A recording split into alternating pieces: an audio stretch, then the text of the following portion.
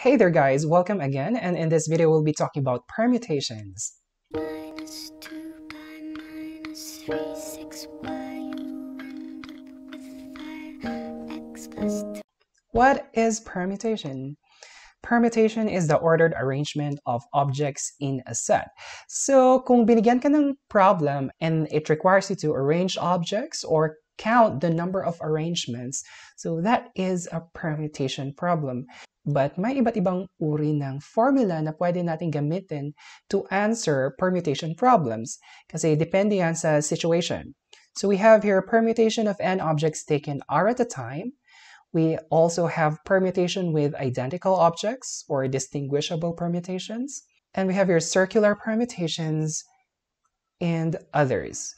So others, sometimes kasi magbibigay sila ng permutation problem wherein my special condition. So we will look into that later. So let's start with the permutation of n objects taken r at a time. So this is denoted by this notation. Maliit na letter n, tapos like a capital letter P, tapos maliit na letter R. So n, para siyang NPR, but we read that as permutation of n objects taken r at a time.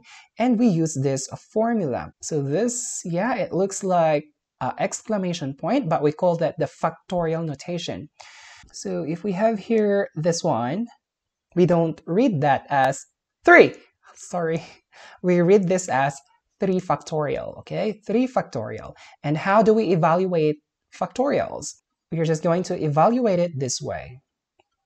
So yung 3 factorial magiging 3 times 2 times 1. So kung 5 factorial, that is 5 times 4 times 3 hanggang 1. So kung 100 factorial, that is 100 times 99 times 98 times 97 hanggang 1. So ganun ang pag-evaluate ng factorial notation. 1 factorial is equal to 1 and 0 factorial is equal to 1. 0 factorial equal to 1 is kind of like a theorem. Fixed na siya at wala na tayong magagawa. So yeah, 0 factorial is equal to 1. Let's try to answer some problems regarding this one. Suppose there are 6 potted plants and we wish to arrange 4 of them in a row. In how many ways can this be done? Okay, so my 6 pots, and then we are going to arrange this 4 pots in a row. So kukuha tayo from those 6 pots ng 4. Okay, so if we are going to follow the formula, it will look like this. 6 permutation 4. So we are going to arrange 4 pots from 6 potted plants. Always remember na dapat mas malaki ang value ng n kesa kay r. So I guess we can now substitute n factorial. Ang n natin ay 6. So that will become 6 factorial. And we have n again, 6 minus r. Yung value ng r natin is 4. The quantity factorial. So 6 factorial yung nasa taas. Okay, so sa baba magiging 2 factorial. Okay, 6 minus 4 is equal to 2. And then the next thing we're going to do here is to expand 6 so that we can cancel. Okay, we cannot cancel yet. Hindi natin pwedeng i-cancel yung 6 and 2 at gawing 3 yung nasa taas. Okay, so expand muna natin. So yung 6 factorial magiging 6 times 5 times 4 times 3 times 2 times 1. And then si 2 factorial magiging 2 times 1. Okay, so ngayon na yung numerator naka-express na siya as factors as well as the denominator, pwede na tayong mag-cancel. So ano ba yung mga common numbers dyan? So we can cancel 2 and 1. So what's left is 6 times 5 times 4 times 3. So yun, input na lang sa calculator. So the answer here is 360. So there are 360 ways in which we can arrange 4 potted plants from 6 potted plants. So that's how we're going to answer problems like this. So let's have one last problem for this. In how many ways can 6 books be arranged on a shelf? So you're going to arrange 6 from 6 books. So if we're going to follow the formula, it will become like this. 6 There are 6 objects, right? And then how many books are we going to arrange? We're going to arrange all of them. So 6, permutation 6, so we're going to arrange all of them, all the 6 of them. So if we're going to substitute that in formula, 6 factorial, 6 minus 6, the quantity factorial. So magiging 6 factorial. 6 minus 6 is 0, so magiging 0 factorial. And what did I tell you about 0 factorial? 0 factorial is equal to 1. Actually, ang input lang natin sa calculator natin is 6 factorial. So actually, may factorial notation din sa calculator. So we can evaluate factorials in the calculator. So hanapin nyo lang yung X exclamation mark. I think you need to press the shift button for you to, activate or use the factorial notation.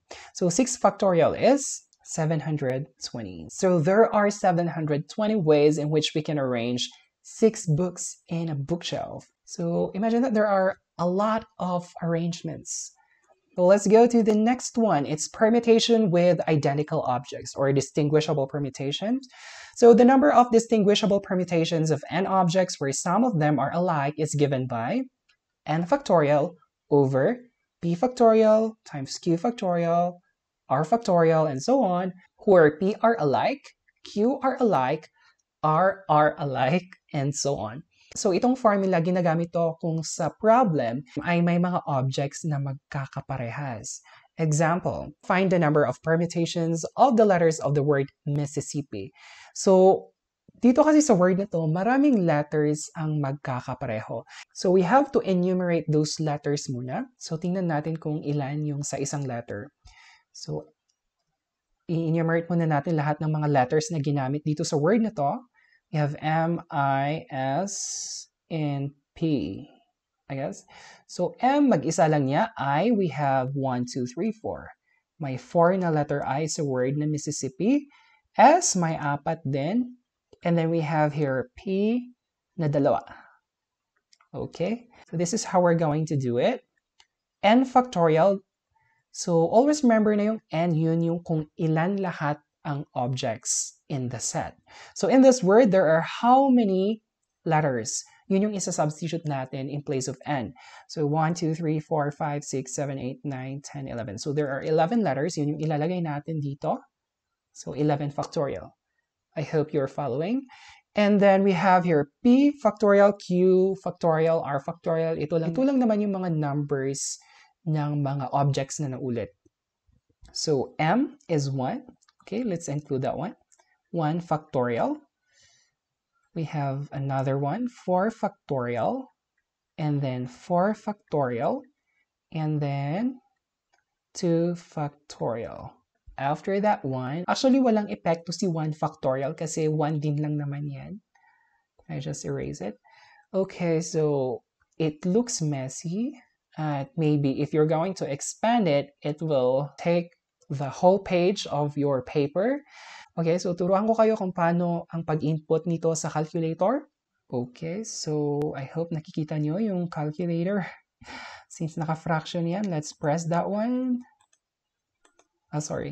Press that one.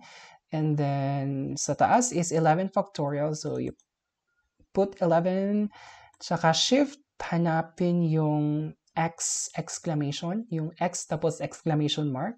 So press that one para malagay yung factorial. And then sa baba, we have here 4 factorial. Don't forget your parentheses, we are multiplying.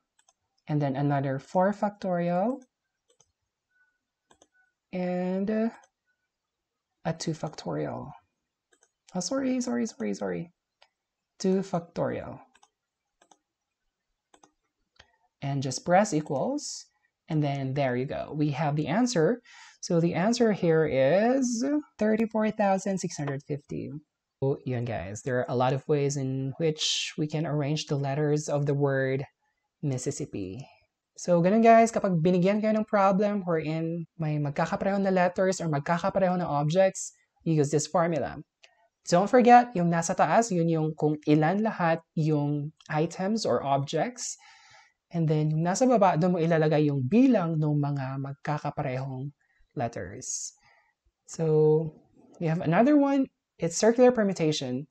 So the number of circular permutations of n objects is given by this simple formula, n minus 1, the quantity factorial. So dito usually magbibigay sila ng problem kung saan, you're going to ask the number of arrangements, if you're going to arrange people in a round table, or if you're going to arrange beads in a necklace, and others. So let's have some sample problems.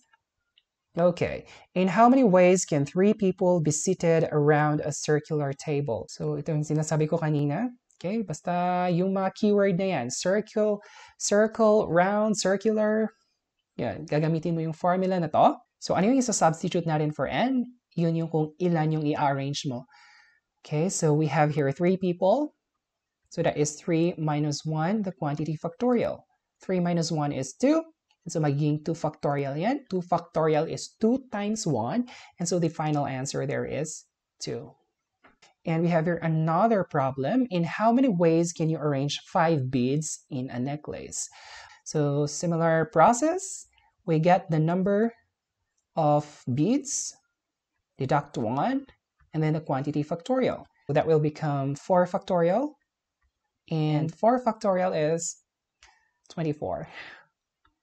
So there are 24 ways in which we can arrange 5 beads in a necklace. And then last one, okay, so let's try to read this problem first. In how many ways can the letters of the word island be arranged so that the vowels are always together? Okay, so this problem has like a special condition, and that condition is that the vowels should always be together. Okay, so one arrangement may look like this. Okay, yan yung isang arrangement. Nakabase yan sa condition wherein the vowels should be together. So how are we going to solve this? Ilang arrangements kaya ang mabubuo kung yung dalawang vowels nito ay dapat magkatabi? Okay, so ganito lang yan guys. Okay, para hindi tayo malito, okay, i-circle ko yan and I will count that as 1. Okay? Ika-count ko yan as 1 letter kasi nga dapat magkatabi sila. So I'm going to do it this way. I'll count that as 1. So there we have here 4 remaining letters. 1, 2, 3, 4. So 1, 2, 3, 4, 5. We get that as, write that as 5 factorial. Okay. This is another way of arranging. If you're going to look at it, pwede din namang mauna si A kaysa kay I, basta nga magkatabi sila. So dito guys, pwede din nating interchange yung dalawang vowels, which is yung A at saka yung I.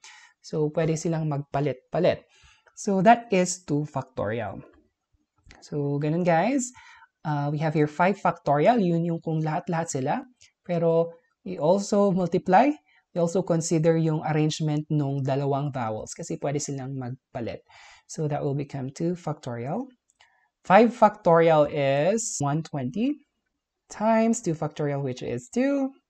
And so the answer here is 240. So there are 240 ways in which we can arrange the letters of the word island and that the vowels there are always together. So yun guys, ang lesson natin for today. I hope it helped you kahit konti lang. So don't forget to subscribe and share this video to your classmates. See you guys in the next video.